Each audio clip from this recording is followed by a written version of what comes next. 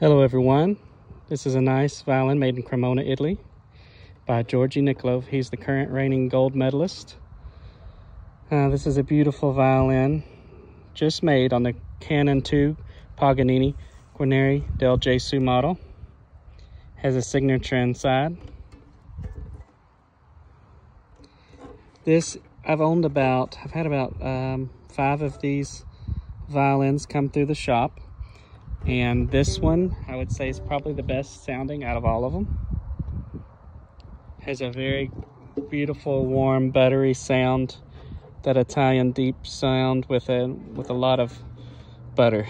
I don't know any better way to explain it. Gorgeous Cremonese red varnish.